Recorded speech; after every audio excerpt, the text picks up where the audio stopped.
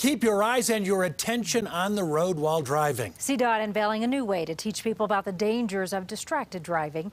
It's a display at the Stanley Marketplace in Aurora. The life-size car dashboard lets people look into the windshield and see stories of 4 people impacted by distracted drivers.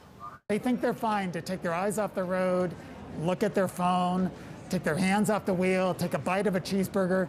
But in those few seconds can be life-changing for somebody that they impact. CDOT says there are 15,000 crashes a year caused by distracted drivers in our state. Now, the main culprit, people on their phones.